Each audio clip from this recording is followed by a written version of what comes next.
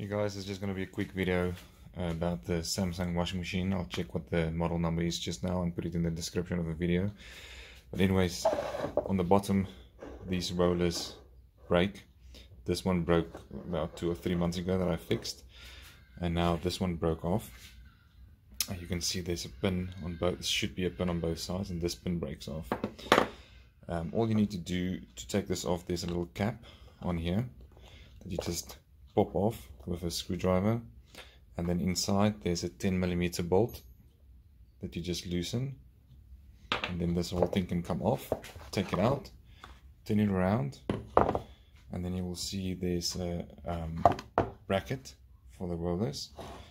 Let me show you this one that I already fixed a few months ago. Let's remove that bracket there, and screw there.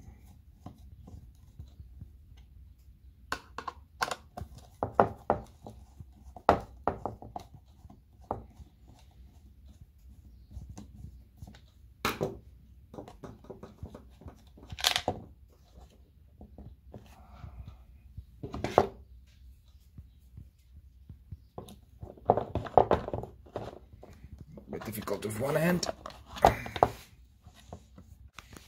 Okay, so there you can see my fix. I just put a new bolt in there.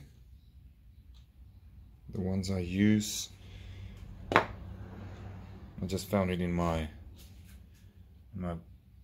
wonder box. Wonder what the hell is in there. The only thing I do is I make sure that this hole is dry, and then I put some PVC glue, PVC weld on the bolt, and I just turn it in the desired depth.